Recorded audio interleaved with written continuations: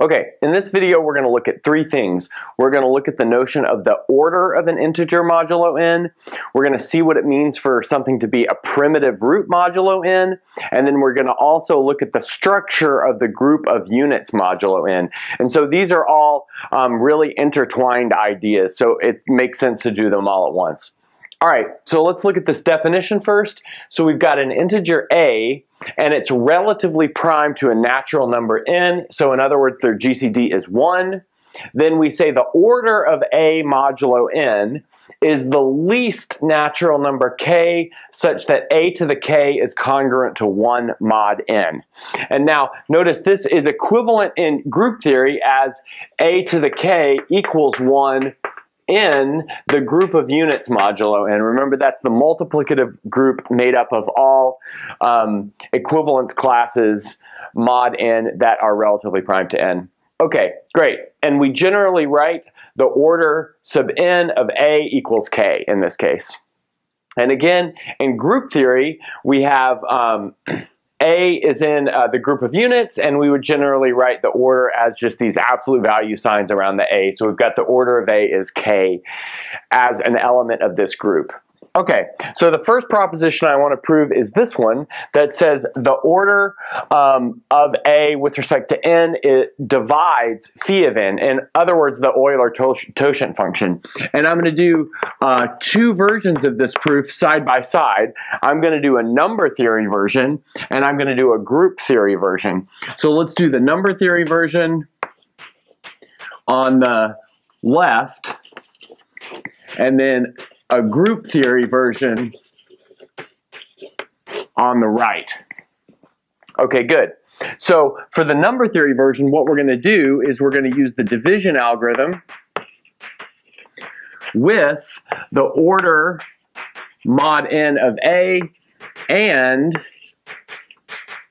phi of n. In other words, the Euler-Totient function evaluated at n. And so what that's going to give us is the following.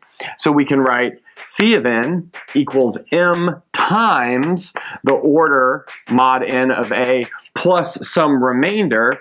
And then recall that that remainder is strictly between 0 and the order mod n of a.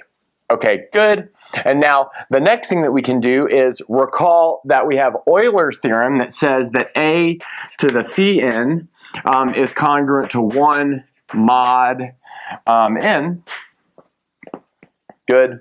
But now we can split this phi n up using this. So we have a to the ord n of a to the nth power times a to the rth power is congruent to 1 mod n. So here I just used exponent rules to simplify this left-hand side of the congruence. But now by our assumption, a to the order of a, that's just going to be equal to 1. And so what we found is another number r, where when we take a to the r power, we get 1 mod n, but notice that r is strictly less than the order of a. But remember, the order of a is the smallest natural number that makes this possible, so that means r can't be a natural number. Well, the only possibility now is r equals 0. Because remember, all natural numbers start at 1. Okay, great. So we get r equals 0, but now going back up here to this division algorithm, that means that phi of n equals m times the order, but that means that the order is going to divide phi of n. Okay, great. Now, in the group theory setting, we're going to do the following. So we're going to consider the cyclic subgroup generated by A of the group of units. So we know that that is, like I said, a subgroup of the group of units. But then by Lagrange's theorem,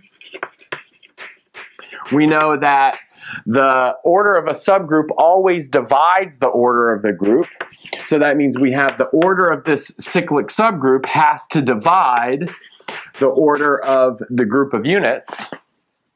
But again, we know that the order of a cyclic subgroup is equal to the order of its generator, but we know the order of its generator is exactly the order of A with respect to n, and then we know the order of the group of the units is phi of n.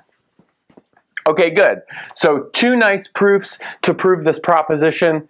I'll clean up the board and then we'll look at the notion of a primitive root.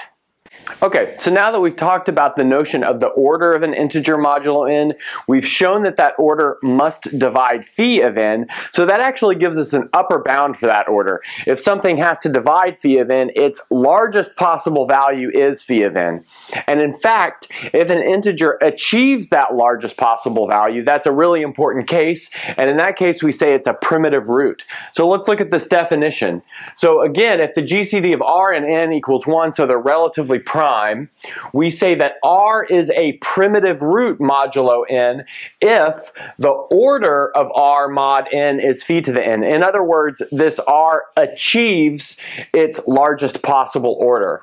Okay, and then there's this fact, which I have like almost half a dozen videos that lead up to the proof of this fact, so I'm not going to do this here because we're mostly going to focus on the group theory implications of this. But there is a primitive root modulo n if and only if n is in the following list. So n is 1, 2, 4, p to the k, or 2 times p to the k, where p is some odd prime. So those are the only cases when there's a primitive root. And again, it takes quite a bit to do that proof. I'll let you guys check that out on the channel if you want to. Okay, so now here's a really important proposition that we get related to the group theory implications of this. So UN is cyclic, so the group of units is cyclic if and only if there is a primitive root mod n. And in this case, we have UN is actually isomorphic to the cyclic group Z sub phi n. Okay, so let's look at the proof of this.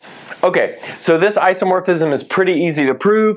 So now let's first let R in UN be a primitive root.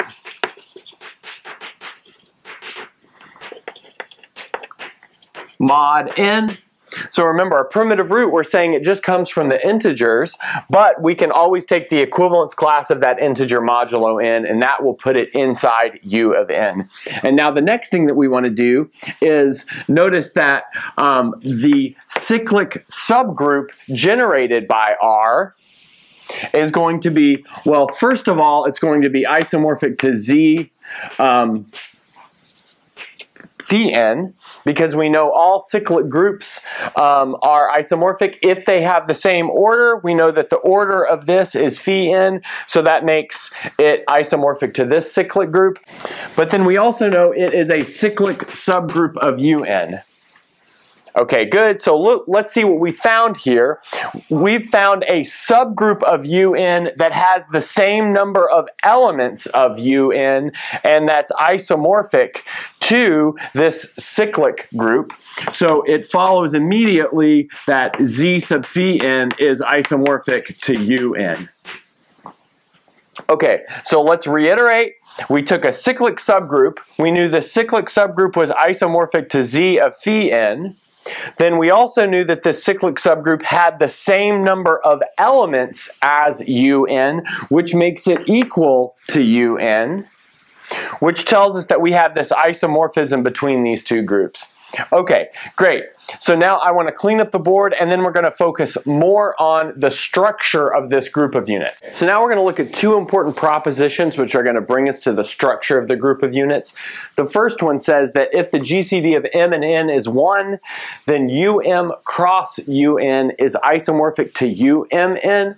And then the second one says that if M is bigger than or equal to 3, then U of 2 to the M is isomorphic to Z mod 2 to the M minus 2 cross Z mod 2. So in other words, this product of cyclic groups, direct product of cyclic groups. Okay, and in fact, if we have these two pieces, then we can take any integer n, factor it into primes, and then decompose its group of units into direct product of cyclic groups. Okay, so now we want to look at this first proposition first. We'll look at this proof, and we want to do it in the following way. So let's suppose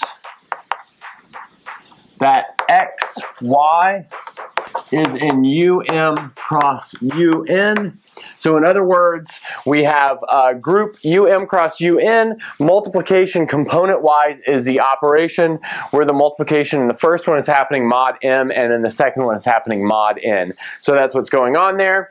And now the next thing that we want to do is let's set A equal to N inverse in UM and B equal to M inverse in UN.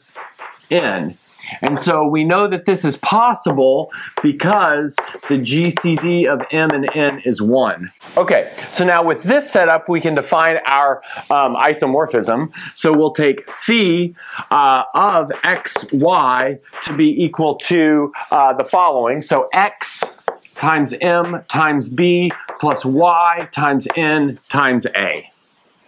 Okay, great. So now the first thing that I want to check is that this is indeed a homomorphism. And let's see how that goes. So let's do phi of, so we need x1, y1 times x2, y2. So there we have the multiplication happening inside the function phi. But now notice that's just phi of x1, x2, y1, y2. Because we have component-wise multiplication there. But now this is going to be, by our definition up here, x1, x2, mb plus y1, y2, na. Okay, cool. But now what I want to do is add 0 to this, and I can add 0 by adding any multiple of m times n, because here I'm working in UMN. Notice that phi is going from UM cross UN up to UMN. So in my codomain, I'm in UMN. Everything here is happening there. Okay, great. So here's what I'll do. I'll add x1, y2, mnab. And then I'm also going to add x2, y1, mnab. And now both of those are equal to 0 in UMN. But what that allows us to do is factor it exactly the way that we want to.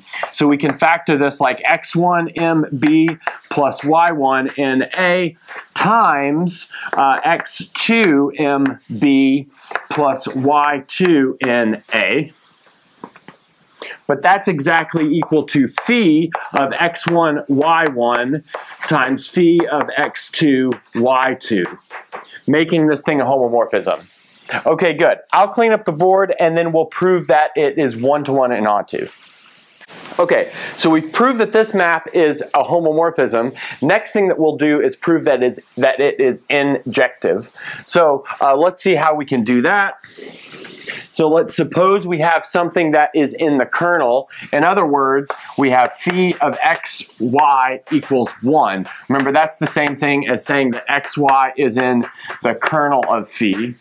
And now if we can show that that means that x and y are both 1, then we started with something in the kernel, which makes this thing injective.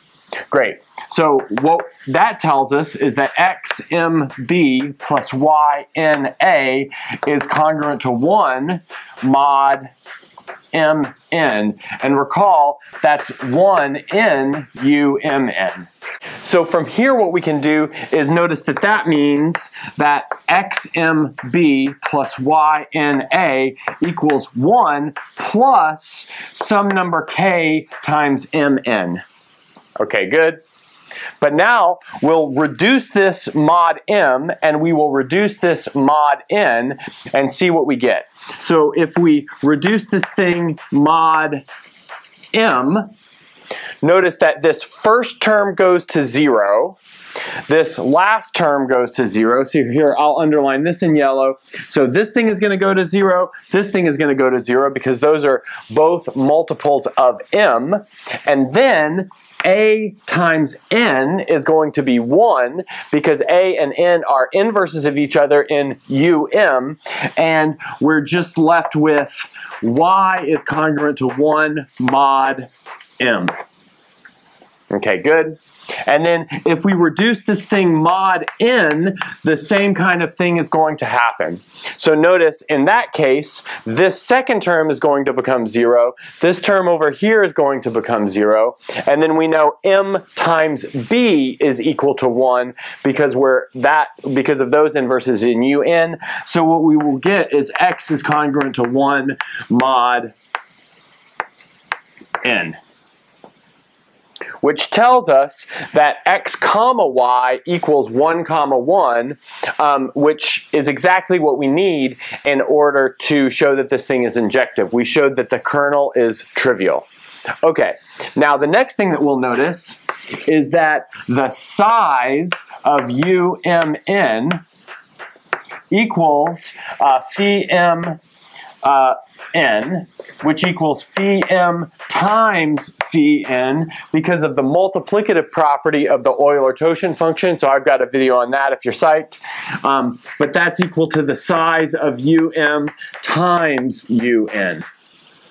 So we get injectivity directly, and then we get surjectivity indirectly, given the fact that these two are both finite sets of the same size. Okay, so let's reiterate. We constructed a homomorphism. We checked that it was a homomorphism. We showed directly that it was injective. And then we argued that since these sets are the same size, it's surjective, which makes this thing an isomorphism. So we have um cross un is isomorphic to umn when m and n are relatively prime. Okay, so next we'll move on to this proposition. Okay, so next we want to move on to this proposition.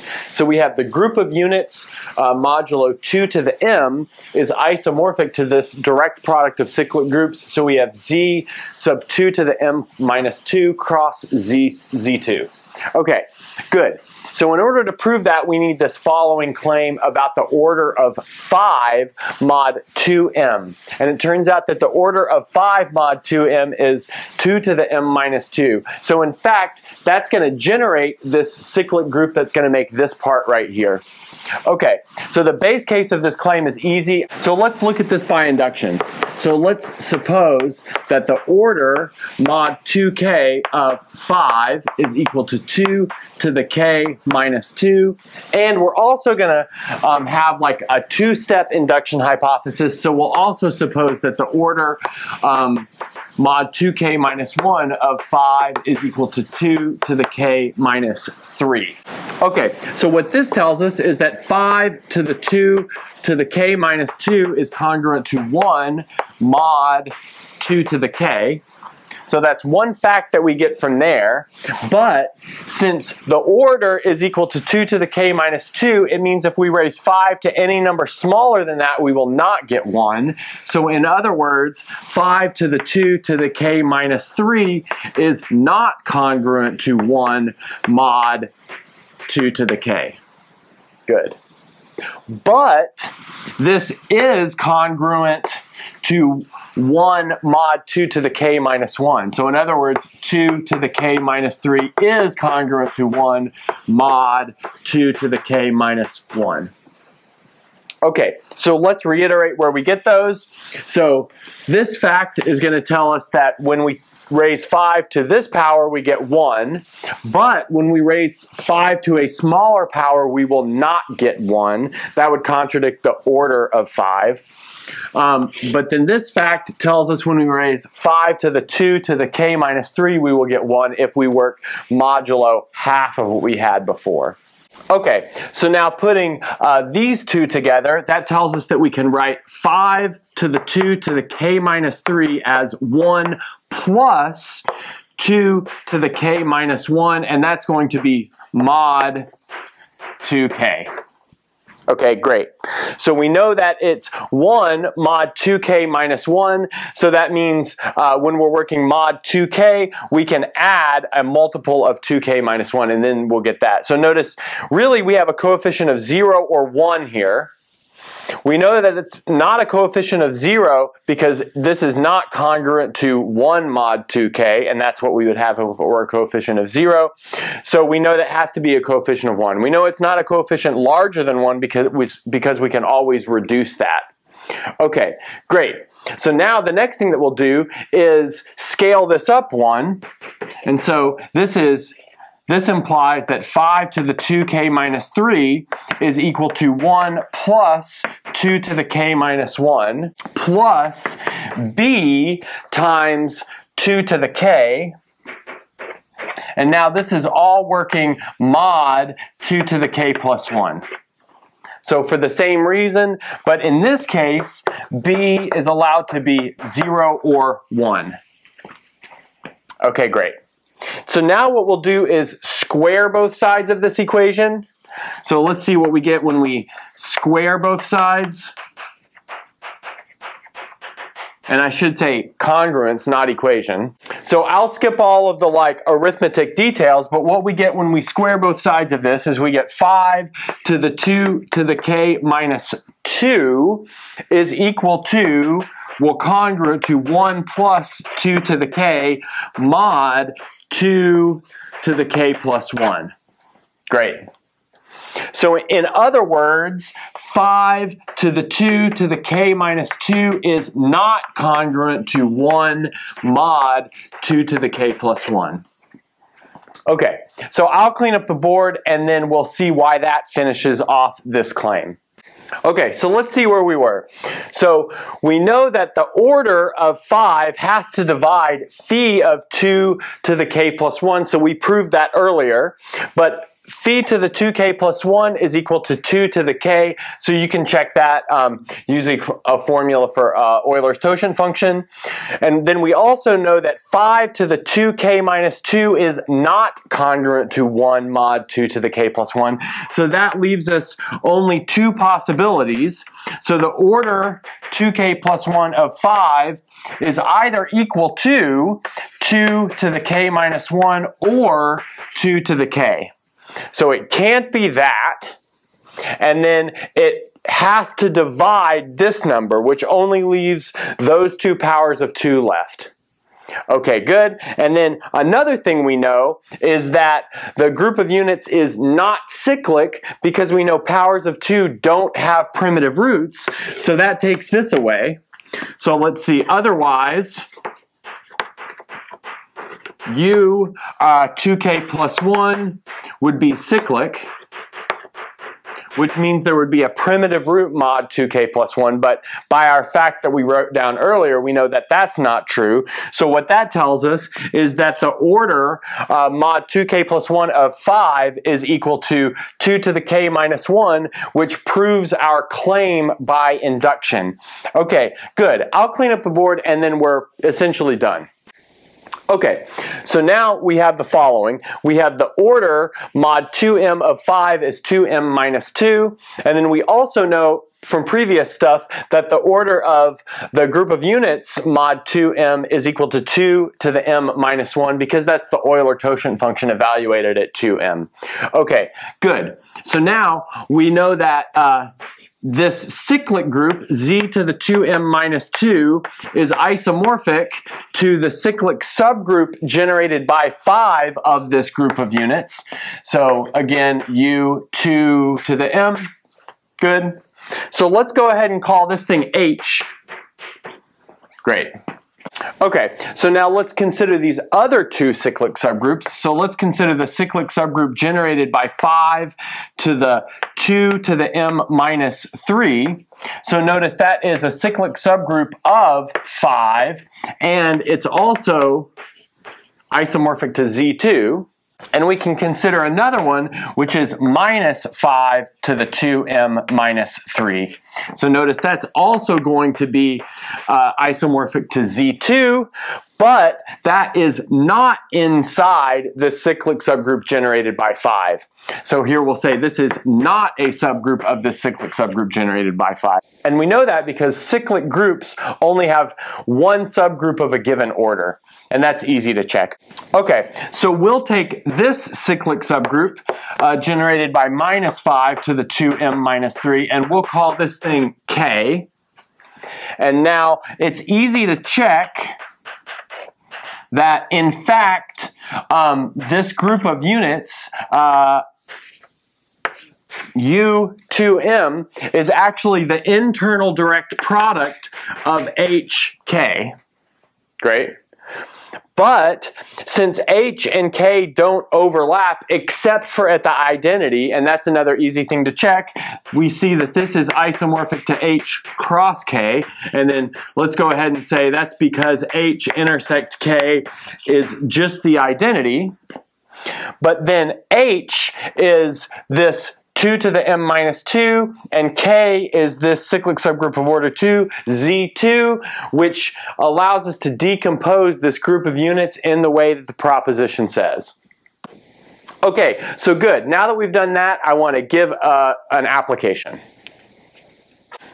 Okay, so now we've got a corollary that follows immediately from these two propositions that we just proved, and that is if pi are distinct odd primes, then we have U, the group of units of this number right here, which we factored into primes, 2 to the m, and then all of these odd primes. So that's going to be isomorphic to Z2 cross Z2 to the m minus 1 cross Z sub P1 N1 minus P1 N minus 1. So that's phi of P1 to the N1 all the way up to Z mod all of that PK stuff. Okay, so let's go ahead and look at an example of this. So let's maybe look at U of 600. So we've got 600 is 2 cubed times 3 times 5 squared, and that means that U600 is going to be isomorphic to Z2 cross Z2.